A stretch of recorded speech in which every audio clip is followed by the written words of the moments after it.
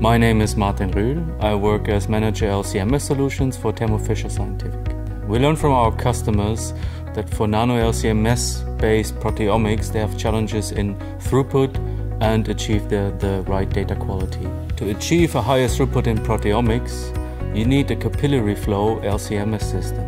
The optimal UHPLC system for capillary flow is the UltiMate 3000 RSLCnano, and it provides excellent performance and reproducibility.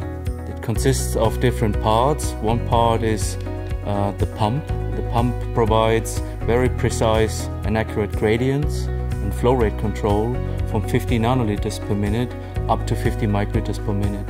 And that's important because it provides you highly reproducible data. The autosampler allows you even to inject from very low sample volumes with very little sample loss.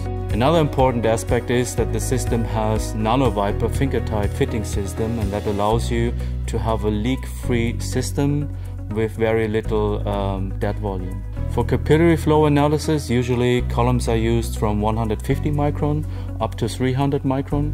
You can use either conventional columns in the column compartment, or you can use the newly launched 150 micron easy spray column format with an integrated heating and integrated emitter.